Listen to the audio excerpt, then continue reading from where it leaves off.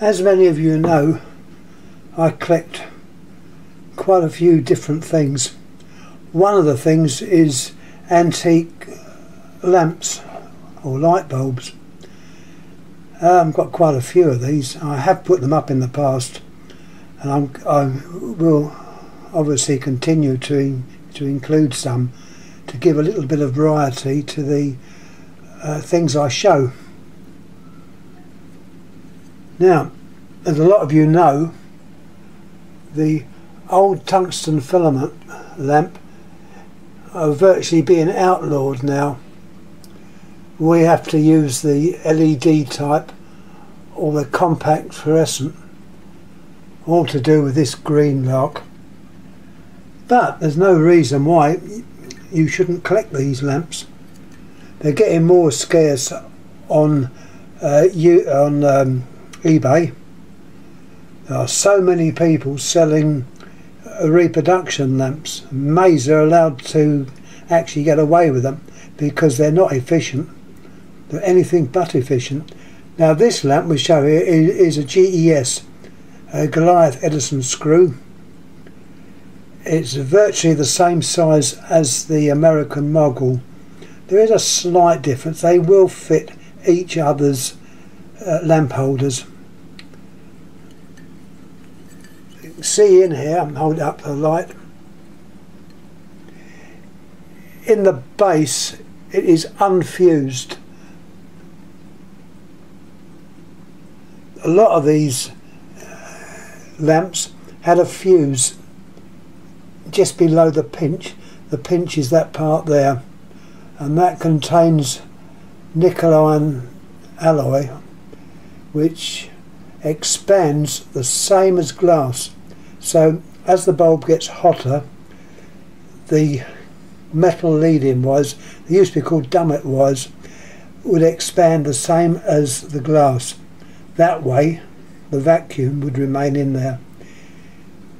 The little hole you see there is the evacuation tube, because these were evacuated and filled with nitrogen. You've got a mica disc, and the purpose of that was to allow the circulating air inside and prevent too much heat getting to the cap or the base. With age, these would often go black down there, but this lamp, in all intents and purposes, is brand new, although it probably goes back to the 30s or even more. It is an old lamp, and it's fully working.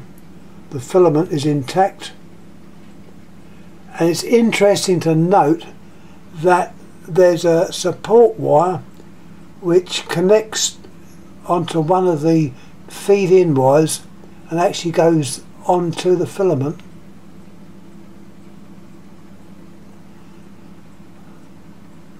No, I tell a lie, of course I do. It doesn't go onto the filament. If it went onto the filament would be the wrong length. It actually goes on to the little stud, which is the middle. In the middle you've got your glass there, the little stud at the top, and these wires are made of molybdenum. Let's have a look at the maker.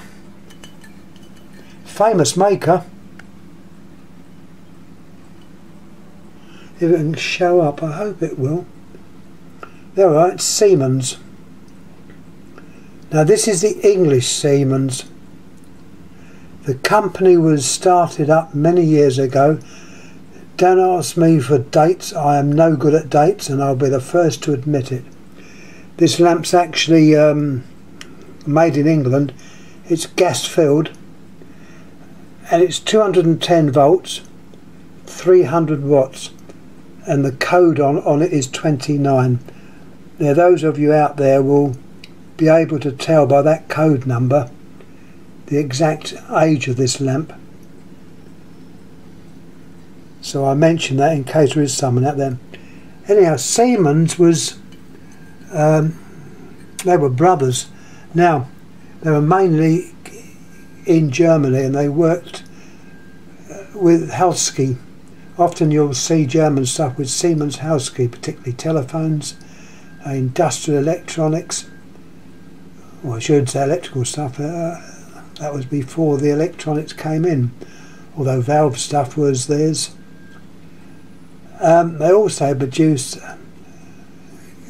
some lamps under a different name.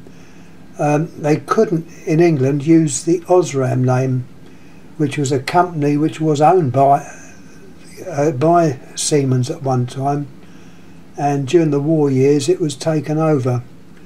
So lamps over here had to be called Wotan, W-O-T-O-N, Wotan.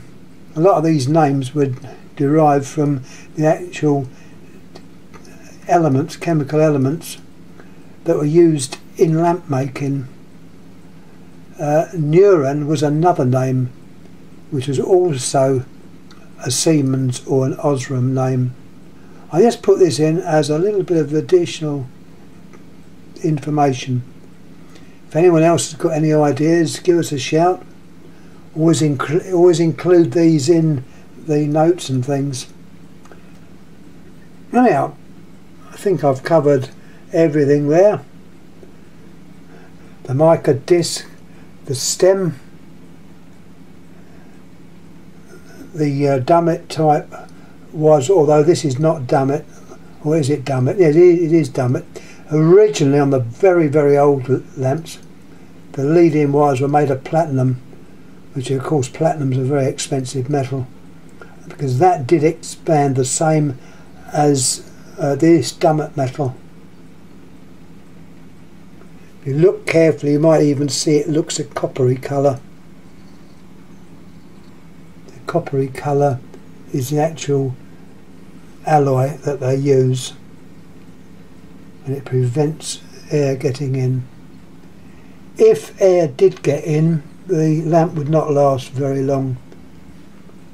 It would burn out and the bulb would be filled with white smoke. So gently take care, and when trying these it's best to use a variac. Wind it up slowly so you can see it light up from red hot to white heat. Anyhow, I've said my pieces on this.